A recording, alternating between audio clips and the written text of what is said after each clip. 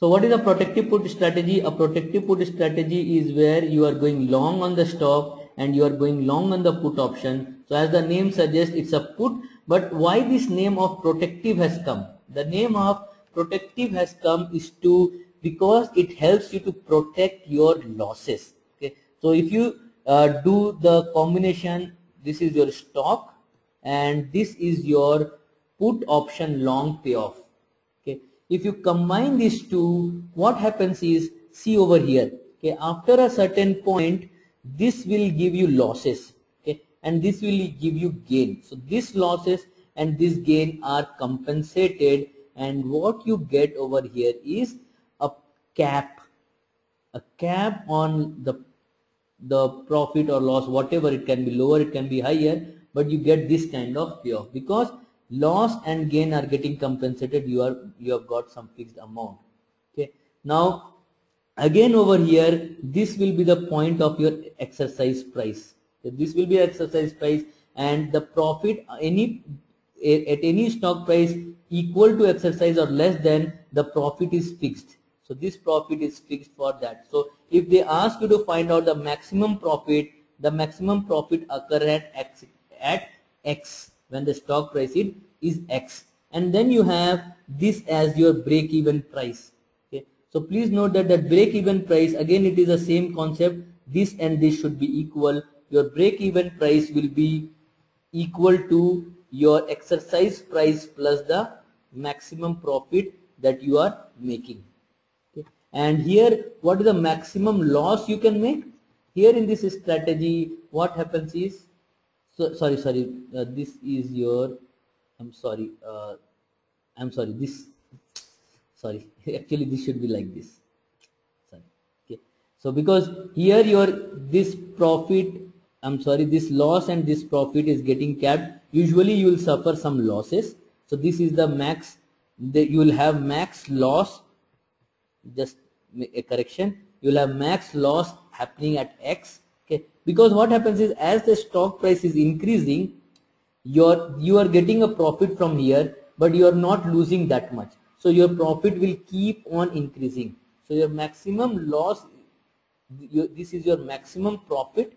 When your maximum profit is infinite, because the stock price can ideally go to infinite, right? What is the break even price?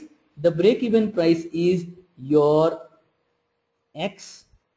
What this, we again will see the same thing. Whatever is this value and this value should be same. So your X plus the maximum loss. Okay. So usually what happens is, because you have paid the premium, you will lose here. Okay. So rather than this, you will lose. So what happens is, this is stock, this is put, and this is a payoff like a call option. So if you combine a long in stock, long in put, it resembles like a long in call option. Okay. Where we have seen earlier, we have seen in the put call parity, call plus the bond is equal to put plus stock, and that is what we are seeing over here. So that again fortifies our put call parity concept, right? So in this case, let's say we are taking an example. Let's say the stock price at which we bought the stock is 1000. Okay, the put we are buying at a strike price of 950, and we have paid a premium of, let's say, 30. We have paid a premium of 30 to buy this put. Okay, so what we are seeing is, we will be having this kind of payoff. So the maximum loss will happen at any point X or less than X. Any point here also you will suffer the same loss. Okay. So at X you will be suffering the maximum loss. So what we can do is, we can compute at X what is the payoff in the stock. In the stock, the payoff is 950 minus 1000. So you have lost in the stock minus 50. Correct? And in case of put, the premium that you have paid is 30. Right? So your total loss is 80. So your total loss is 80. Now what we can say is, your maximum loss is given by, this is the exercise price minus the stock price, exercise price minus the stock price minus the premium that you have paid. It is strike price minus the stock price minus the premium that you have paid. So this is your maximum loss. So X minus S minus P. Correct? So in this case, your maximum loss will be, because it has reduced 50 and then 30, 80 is your maximum loss. So this value will be 80. Now what will be said about this break-even price? We have said that break-even price will be always, here it will be, because this party should be equal to this party. So it will be X plus your maximum loss. So BP will be X plus maximum loss. This will be the value. Correct? Your maximum loss, okay, here I took the negative value. So here it will be X maximum loss will be your this.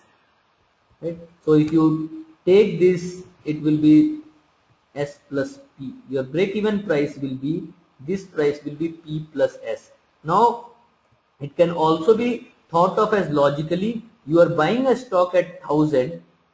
To buy the put option, you are paying a premium of 30. So this is a expense of you. Yet, so your stock price has to increase by 30 to give you this payoff. Right? So if the stock price does not increase by this 30, you will not get the payoff. So stock price has to increase by 30. So your payoff will happen, zero will happen when it increases by a P. Right? So the break-even point will be your S plus P. So whatever the S stock price at which you bought plus the premium that you have paid. So here in this case it will be 1030 will be my break-even price. Okay, and see what is your maximum loss. The maximum loss will be, sorry, maximum profit. Maximum profit will be your infinite. But let's say suppose they asked you to find out the profit when the stock price is 1080. When the stock price is 1080, the profit can be easily found out by stock price minus the premium that you have paid. You have paid the stock price 1080 minus the premium. So, sorry, 1080 minus the, sorry, it should be stock price at T minus S naught minus the premium that you have paid. So the profit would be 1080 minus you have bought at 1000 minus the premium that you are paying. So it is only 50 you are making. So remember, whatever the capital gain from the stock minus the premium that you have paid, that will be your maximum profit. But that will be your profit. But in case of maximum profit would be infinite. Okay. So let's see a problem wherein what you are having is you are selling us, you are buying a put option having a strike price of 920. You have bought the stock. You have bought the stock at, let's say, 940. Okay, and the premium that you have paid is, let's say, 15 rupees. The premium that you have paid is 15 rupees. Okay, we want to find out what is the maximum loss that you will suffer. Second, what is the maximum profit. The third is what is your break-even price. Now fourth is find out loss when the stock price is at 900 and when the stock price is at, let's say, 960. Loss or profit. Find out the profit or loss when these are the values. So find out maximum loss, maximum profit, break-even price. Find out the profit and loss when the stock is at 900 or when the stock is at 960. Okay.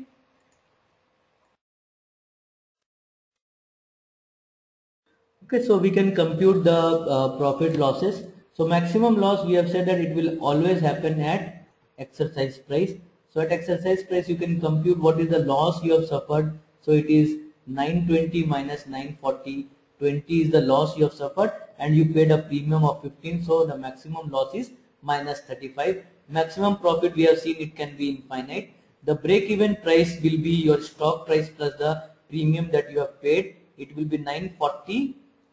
Sorry, stock price it should be plus or minus, plus, right? So stock price plus the premium you have paid, so it will be this 955. Okay, when